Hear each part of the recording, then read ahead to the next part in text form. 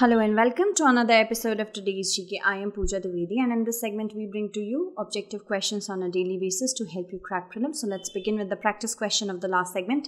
Which of the following countries is the largest producer of jackfruit in the world? So many of you have answered it correctly in the comment segment. The correct answer to this question is option A, that is India. There has been a recent increase in export of jackfruit due to the popularity of vegan products in Europe. India is the largest producer of jackfruit in the world. Moving ahead, consider the following statements with respect to monoclonal antibodies. They are artificially created antibodies that aim to aid the body's natural immune system. Monoclonal antibodies can be used to treat COVID, Ebola, and HIV. We have to select the correct statement.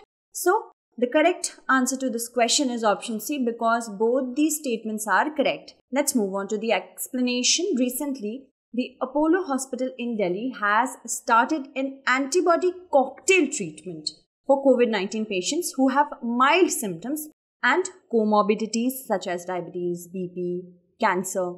It comprises neutralizing monoclonal antibodies. They are artificially created antibodies that aim to aid the body's natural immune system. They target a specific antigen, a protein from the pathogen that induces an immune response. Monoclonal antibodies can be created in the lab by exposing the white blood cells to a particular antigen. And monoclonal antibodies are now relatively common. They are also used in treating Ebola, HIV, and psoriasis. Moving ahead, consider the following statements with respect to India's highest civilian award, that is the Bharat Ratna. A maximum of 3 Bharat Ratna awards can be given each year upon the recommendations made by the Prime Minister to the President.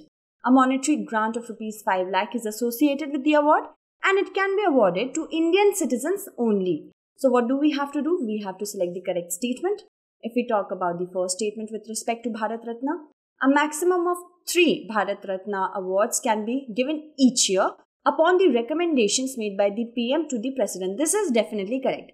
But the second statement is saying that a monetary grant of Rs 5 lakh is associated with this award is incorrect because no monetary grant is associated with this award. And it is not stated anywhere that it can be awarded to Indian citizens only. So the third statement is also incorrect. The correct answer to this question would be option A. Instituted in the year 1954, Bharat Ratna is the highest civilian award of India. It is awarded in recognition of exceptional service towards any field of human endeavor without distinction of race, occupation, position or sex. A maximum of 3 Bharat Ratna awards can be given each year upon the recommendations made by the Prime Minister to the President of India. And you have to also remember the word maximum because the statement for the prelims exam could be distorted by saying a minimum of 3 Bharat Ratnas. So keep that in mind. On conferment of the award, the recipient receives a sanad, that is certificate, signed by the President and a medallion. No monetary grant is associated and there is no written provision that Bharat Ratnas should be awarded to Indian citizens only. Moving ahead, Viper rover, recently seen in the news, is launched by which of the following organizations or institutes? It is launched by NASA, National Aeronautics and Space Administration.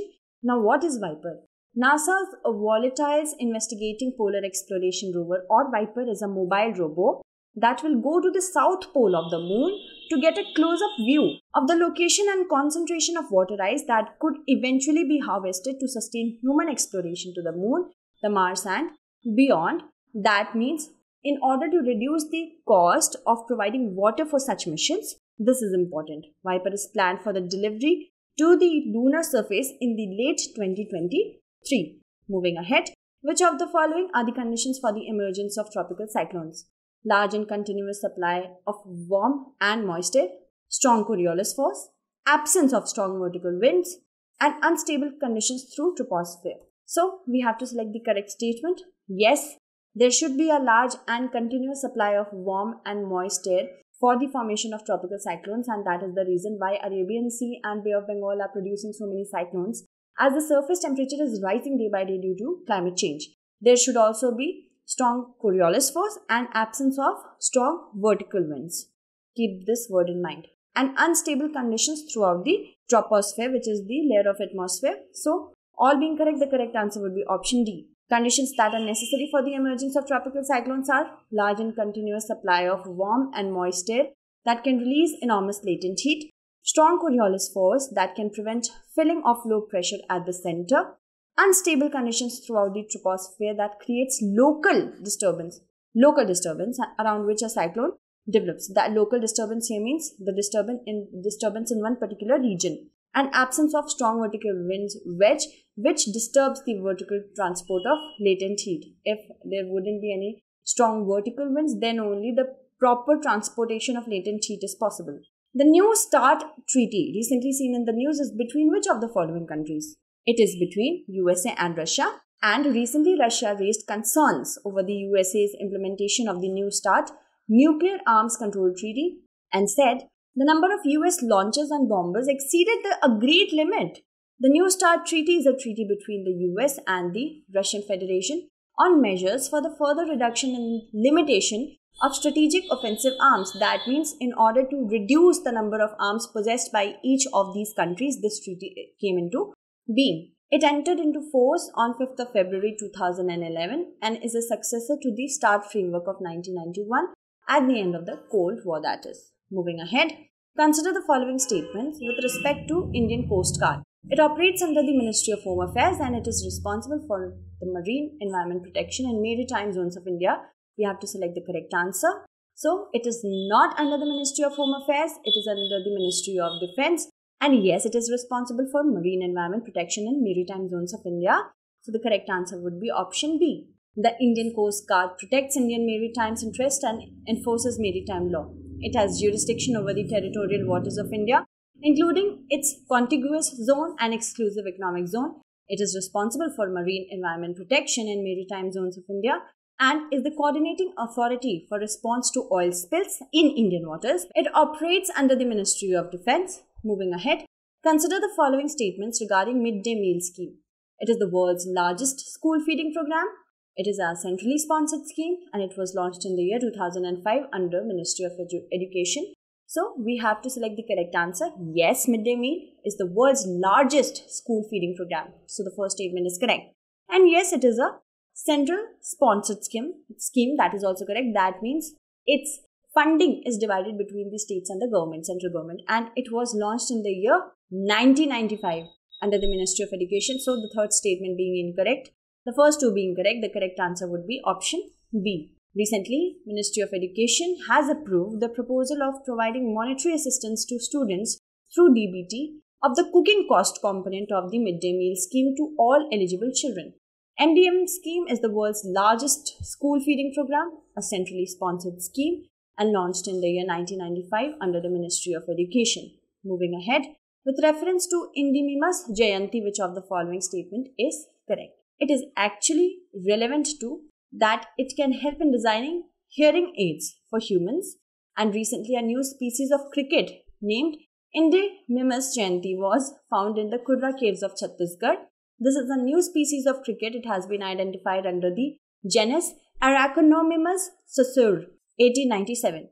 It can help in designing hearing aids for humans. Moving ahead, males of New Jayanti subgenus cannot produce sound and their females don't have ears. Moving ahead, who among the following was the founder of the Abhinav Bharat Society? Vinayak Damodar Sarwarkar was the founder of Abhinav Bharat Society, and Abhinav Bharat Society was a secret society and it was founded by Vinayak Damodar Sarwarkar and his brother Ganesh Damodar Sarwarkar in the year 1904. Initially, it was founded in Nasik as Mitra Mela. The society was associated with several revolutionaries and political activists with branches in various parts of India and London. Moving ahead, consider the following statements regarding Kaziranga National Park. It was declared as a national park and a tiger reserve in the year 1974. National Highway 37 passes through the park and it is home to world's most one-horned rhinos. So we have to select the correct statement. If we talk about Kaziranga National Park, yes, it was declared as a national park in the year 1974 but a tiger reserve in the year 2007. Later on, it was declared as a tiger reserve. So, this statement is incorrect. While the rest of the two statements are definitely correct, the correct answer would be option C. Recently, the Assam government has approved a proposal to increase the firepower of guards of Kaziranga National Park and Tiger Reserve to provide commando training to them. We have already discussed the next two statements, so let's move on, and this also we have discussed. Let's move on to the practice question. Which of the following countries is the largest source of FDI in India? So you have to select the correct answer amongst these given options. I hope you'll be able to answer it correctly. That's it for today. Tomorrow we shall meet again with another segment. Until then, stay updated and thank you so much for watching.